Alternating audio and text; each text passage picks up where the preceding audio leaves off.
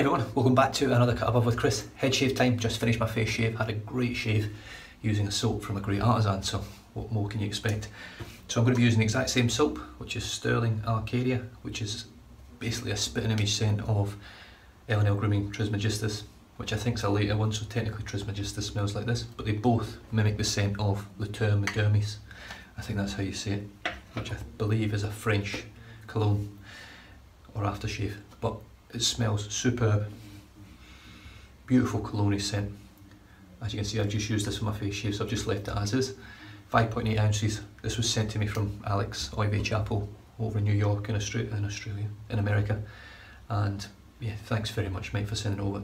It's beautiful. I really enjoy it. I love Stirling soap, so as you already know.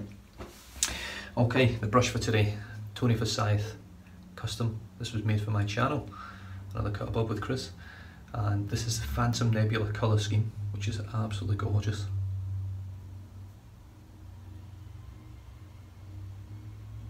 Absolutely beautiful. Jared Stein over in the States has just ordered his first TF custom brush, and yeah, I know he'll be happy with it because they're superb, beautiful. 26mm synthetic, and yeah, just it's a lovely knot. It's not a real tuxedo, it's a tuxedo style knot. This one's got a lot more scrub and it's a little bit firmer on the bristles, but it's still soft on the face. There's no scritch or scratch with it. Gorgeous brush. Let's get it dipped. Pluck out some of the excess, and then we'll load straight from the tub. And then I'm going to complete the lather in a bowl today, which one of the new subscribers to the channel was asking what the bowl was and does it have a handle. So I'm going to have a little bit of a run through the bowl and how it works before I do this, and we'll go from there. So just dip the tips again. As you can see, I try to keep as much into the brush rather than having that overflow, so I keep a pretty dry brush and then just lightly dip the tips each time until the brush is loaded up to the consistency of soap that I want, that I know is going to give me a great lather. And I overload my brush all the time, generally for face shaves and head shaves, just to guarantee that awesome lather, because it's not, so that's absolutely caked. Right, the bowl, Saponificio Varicino shaving grail. It's actually a two-piece bowl. If you actually push this handle through, it goes into two, and then what you can do is pop this, so there's the hole in the bottom, as you can see. You pop the handle through this way, and it's ideal for travel. It shortens the length of it. It's great for travel, and there you go. So it looks like that. Pop the handle back out into two pieces, drop it through the hole, pull it through so that the rubber seal holds it tight. It's a little rubber seal that just runs round underneath this, underneath the dimpled part, which holds it in there. And then you've got the handle like that, which you can grasp solid with your hand. It's going nowhere, you're not dropping it. There's a good bit of weight to it. It is all solid wood construction and painted. On the inside you probably can just see all this sort of roughness is called banana leafing, the pattern itself. And then you've got the dimples in here for creating the lather. So it's a well designed, excellent bowl. I love it. It's not a massive bowl, but it holds the lather in there well. It gives me enough lather for way more than 3 passes generally. So what I've done is added a little bit of water just down there, as you can see. I'm going to introduce the brush with the load of soap in here, and then we can start whipping it up. Now, someone on Facebook actually mentioned they're looking to buy a bowl. They've seen all these bowls with ridges. Is there any point getting it? Does it make a difference? I actually gave a bit of an analogy of, well, look at it from the point of view of trying to whip a meringue with either a spoon or a whisk. And basically the spoon being a smooth bowl and the whisk being a rough bowl, one with ridges in it. And it would give you a bit of an idea of the difference and how easy it is to make the lather. How better the lather will be, the better it peaks. That was my sort of look on it anyway. But as you can see, this is growing great. It does always spill over a little bit. Always spills over on the side closest to me like that. And then all I do is just run the tips round like that, and there you go. Let's stop growing now, dip the tips again. Do the exact same process as I do with my face lathers. I just keep adding water to it when it stops growing, or it feels like it's thickened up enough and it won't go any further. And you just keep going. As you can see, it's starting to build a nice glossy creamy lather.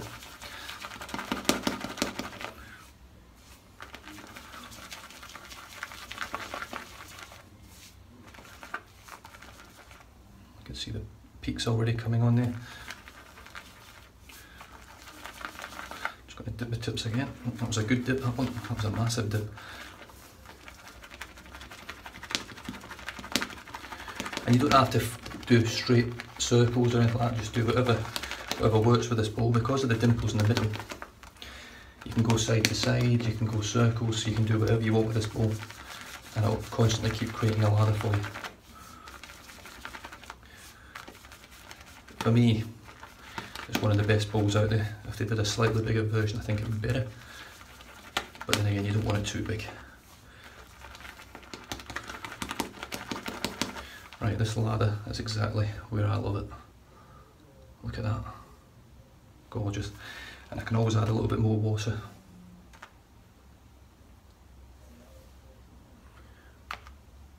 Just beautiful.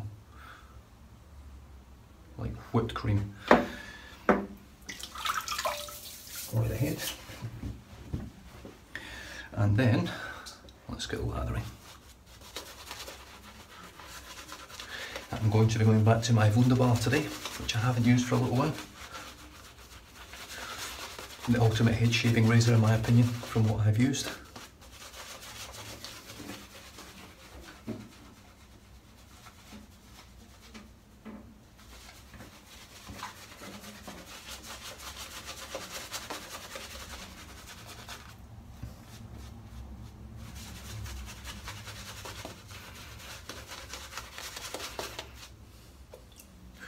Just dipping the tips there because it's just a little bit dry, and again.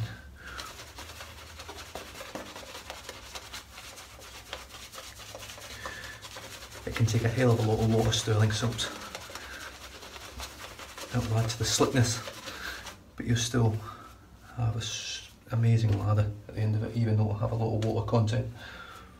It always seems to stay thick and creamy. That is one of the best lathers I've had in my head for a while.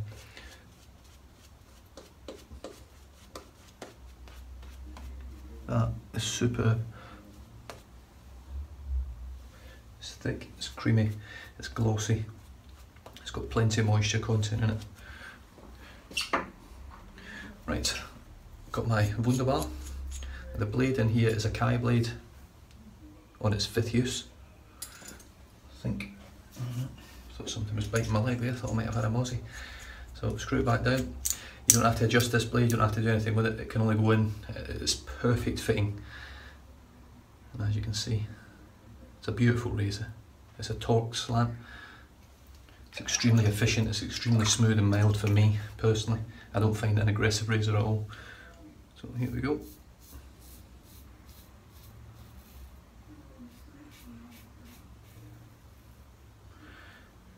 But one thing I do find with it is that residual slickness is hard to come by, because it's so efficient that it doesn't really leave anything behind, it takes everything with it. The Kai blade on its 5th use feels extremely good, feels very smooth, feels sharp. And at the moment I'm going with the grain.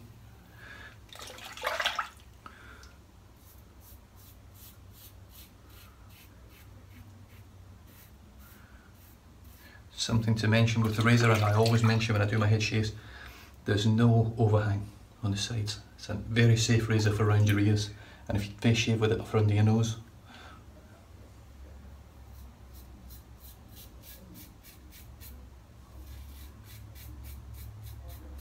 On that part of my head, I have to go against the grain straight away. I can't go with the grain because for some reason I cut myself with the grain, but against the grain I don't. Strange.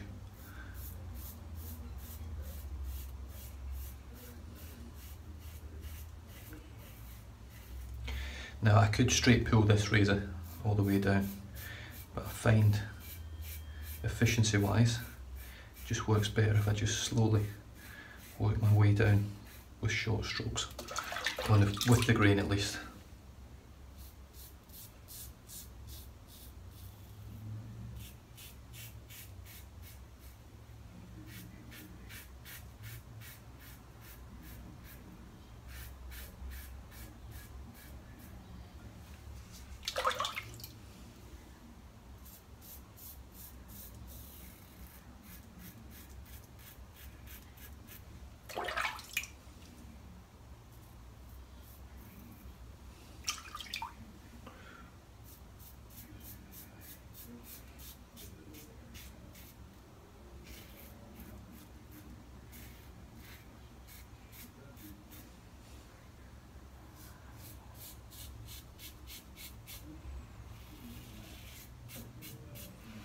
Same on that side, just go against the grain straight away.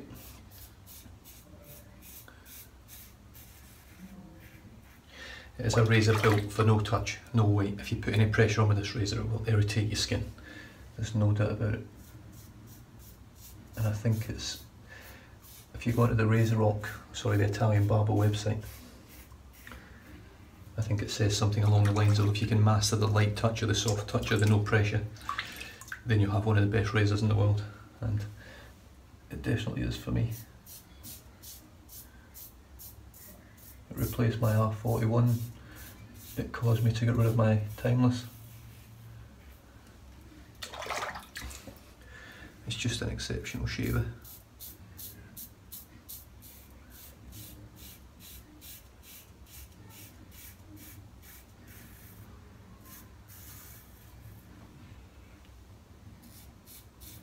The soap's doing incredibly well.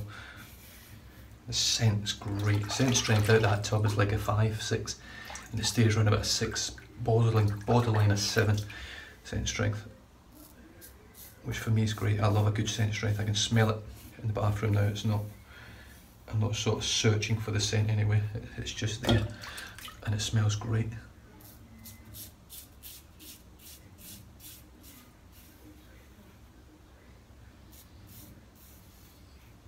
Right, first pass down, I'm just going into the water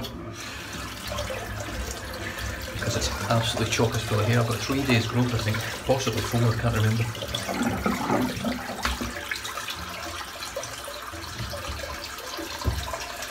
Right, just wet the hair.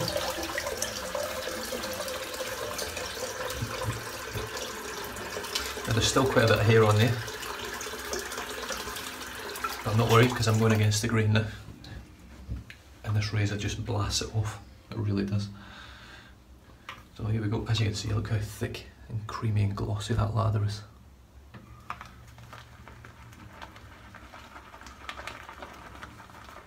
Back into the bowl, look at that. May as well put a good coating on.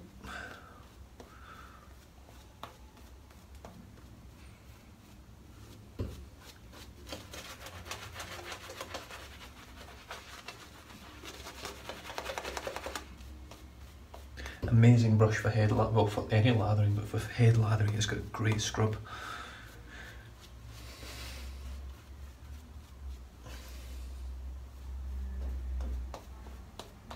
As does the tuxedo knot, but this one, which is tuxedo-like, just has a bit more scrub. It's a little bit firmer bristles, I think. The tips are definitely not as soft, but they're still soft. It's an excellent painter, an excellent face latherer. It's just an excellent brush all round. The knot, the brush is great, but the knot's excellent as well. Here we go, against the grain.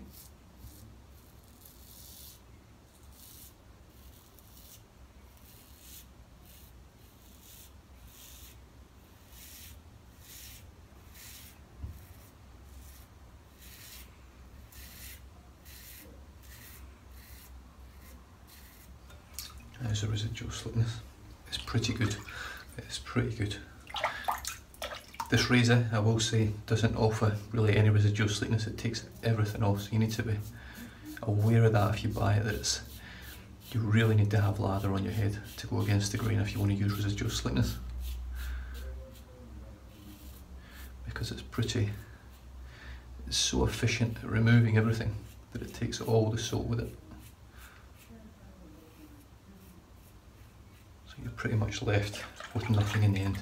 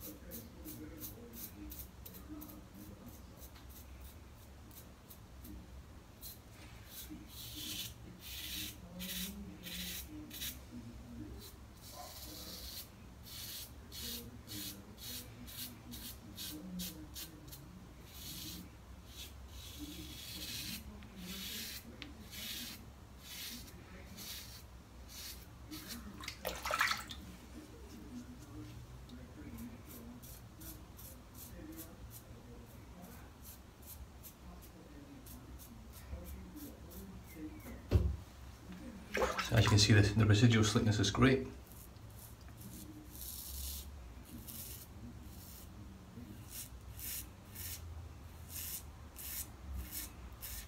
Very, very light touch. I'm not pushing it all with this razor, I just let it rest on my head. I actually lift a little bit of pressure off it because of the weight of the head.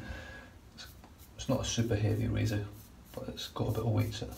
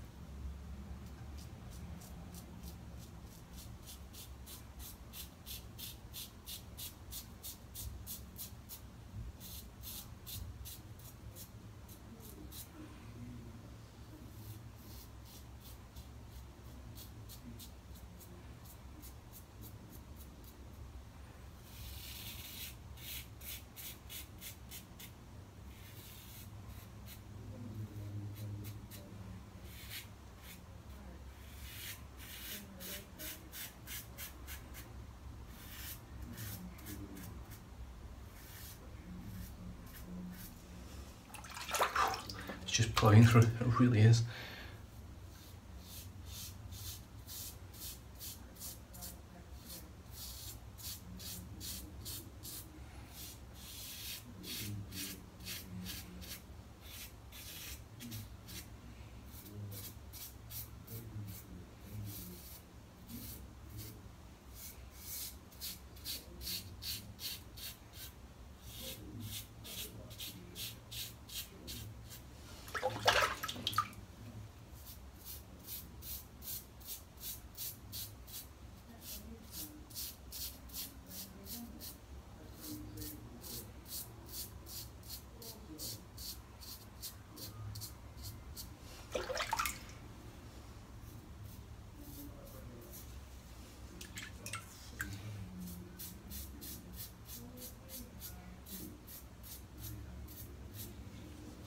Right, it's a tiny little bit here and there. What I'll do is I'll just put a bit of moisture on the head and then I'll reload or relather my whole head again. Just because I love this soap. It smells incredible, it's slick, it's creamy. I just love Stirling soaps, they're excellent.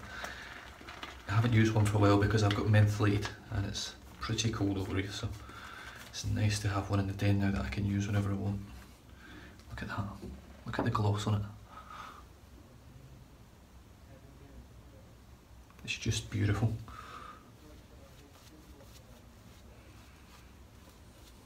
It feels great as you're painting it on. Oh, it smells amazing.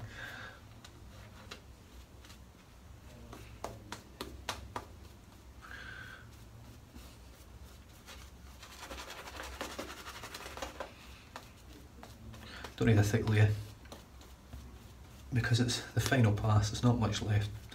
I've went against the grain pretty much everywhere, it's just picking up little parts that I've missed. I just go over everything again because there's always some stragglers.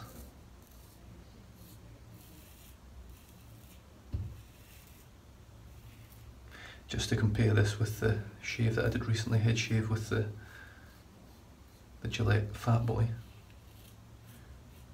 It's just no comparison. This shit's all over it.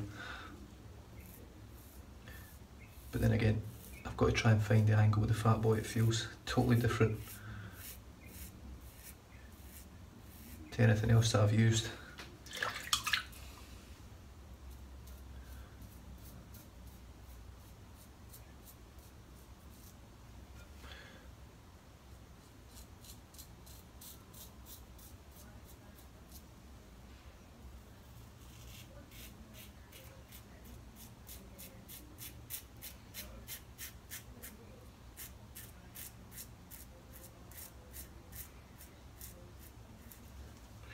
No pressure, light touch, the slickness of the soap's great.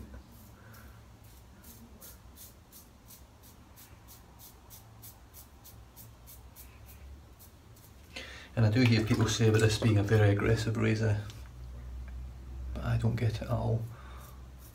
I find it efficient, very efficient, but not aggressive. I don't feel scared to use it, I don't feel like I'm going to cut myself with it. I have cut myself with it a few times, but it was basically in the beginning when I was getting used to the angle, how to hold it and how to use it.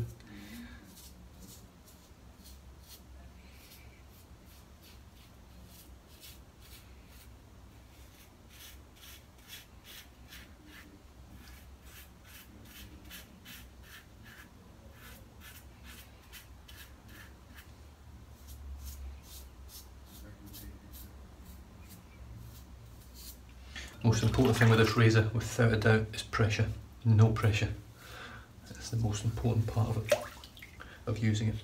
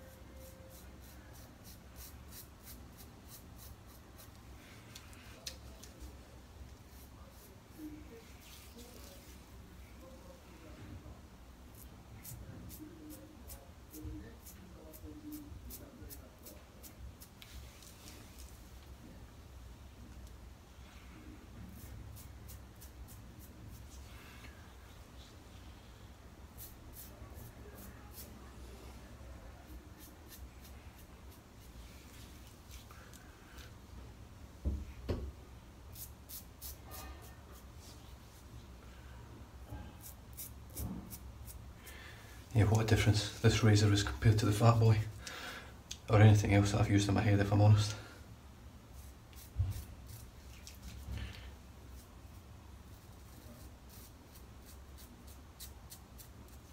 Outstanding. This is BBS as you'll ever get, and it's why I have a Wunderbar in my den.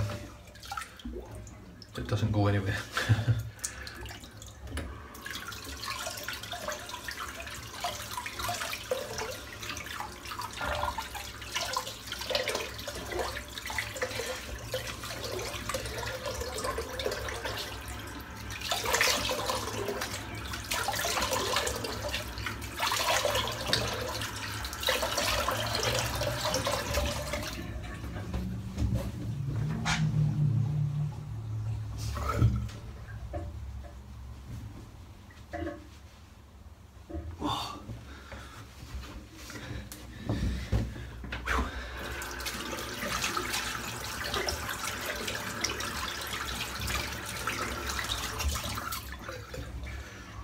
What a shave. What a pair of shaves. Right, there's medicated. Just check to see, I got a little bit of sting over here somewhere, I don't know. I've got no cuts or anything. I think there's a little bit of irritation, but I haven't used a razor for a while, so. No, it feels great. Yeah. There's nothing left on there at the top. I had loads left over after the Fat Boy shave. It was still good, it was still BBS, but if I pulled my skin a little bit harder I could feel all the extra hair that had just missed. This leaves nothing, this razor. Right, while that's drying in, I'm just going to rinse my brush out, which is caked full of lather still, absolutely caked. Like I say, I always overload my brush. You put the hot water on the brush, it really brings the scent out on the soap. It's a lot stronger with the hot water, it definitely is. There's a lot to be said for blooming with hot water or using hot water if you want a good scent strength.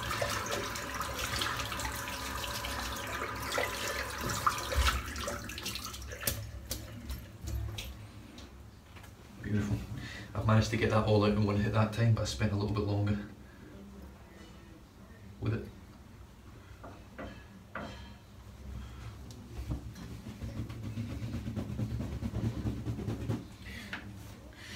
So the soap, Stirling Arcadia, superb, absolutely superb, outstanding. Scent is amazing, slickness is amazing, 5.8 ounces for a great price. I got this sent to me as a gift, but even if you buy it, it's a great price soap. It'll last you a long time, and it's just performance wise as good as anything. It really is. You forget how good it is until you use it again. And the unmentholated are as good as the mentholated. The lather probably similar. I thought the unmentholated would lather better, but it doesn't. They both lather really well. Razorock, Wunderbar. You get these from Italian Barber. They pop up every now and then in buy-sell trades. Amazing razor. Efficient, smooth, comfortable for me personally. I don't find it aggressive at all. It just works and it's great. I mean that's an amazing shave. It really is. There's nothing there. It's just BBS. It's almost beyond BBS. The brush, custom TF shaving brush for the channel, another cut above with Chris. This is one of only 2 in the whole world with that on it. It was part of my 500 giveaway, 500 subscriber giveaway, and believe it or not, someone actually ordered one of these brushes in the exact same colour scheme and style. When they seen mine, they wanted the exact same brush handle, and I think he just sent the handle. He's going to put his own note on it. I don't know who it is, but it'll be interesting if it pops up on Facebook or anywhere. But yeah, beautiful brush, and the handle is outstanding. You can actually sort of pick it up a bit on the camera how good it is. Phantom Nebula. Bowl, Saponificio Varicino shaving rail. Amazing bowl. Whipped up, but you've seen the lather was incredible.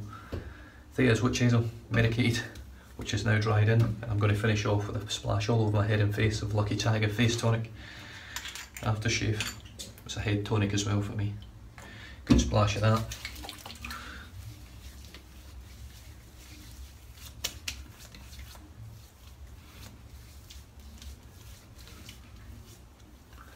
And that is that. Now, if you guys don't watch my face shaves and you only watch the head shaves, please check out Spence Shaves. He's literally just done his first 2 videos. The first one was all of his equipment, hardware. His latest video, which came out this morning, might have been late last night, but I think it was this morning, is his very first ever shave on video on YouTube. So check him out. Really nice kid, bloke, kid. It just makes us all feel really fucking old because he's got the cool haircut and all that shit. So yeah. Just wait till you get kids and go bald, mate. Other than that, check him out, top bloke. Also from Australia, he's over from the Gold Coast. I think it's the Gold Coast, yeah, pretty sure it's the Gold Coast. Where all the theme parks are in Australia, all the good stuff. And you guys stay safe, drive safe, don't drink and drive. And thank you very much again, Alex, for sending these soaps over. Cheers.